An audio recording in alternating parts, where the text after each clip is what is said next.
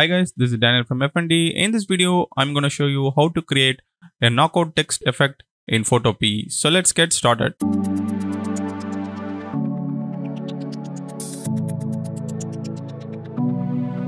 First, I'm going to create a new project in Photopea. Go to File, New, and I'm going to stick with width of 1280 and height 720 pixel and create. And drag and drop your image inside it. Scale it to fit inside the canvas. Now we need to add a rectangle shape. So select this rectangle shape tool and draw a rectangle. Choose the fill color.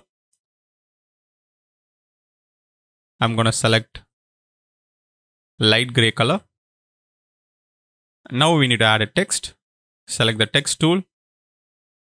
Change the color to black. And add a text.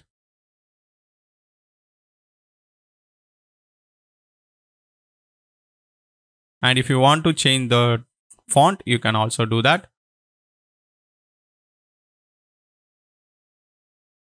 Now press Ctrl plus click inside the text thumbnail to make the text into selection, and select the shape layer and add raster mask while clicking Alt key.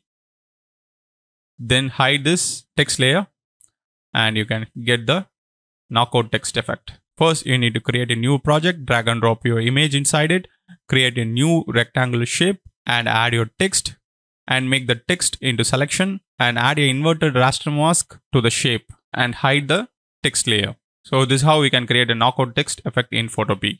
So thanks for watching. If you like this video, give thumbs up, subscribe to the channel for more future tutorials, also press the bell icon so that you can get instant notification when I upload your video. Thanks for watching and bye.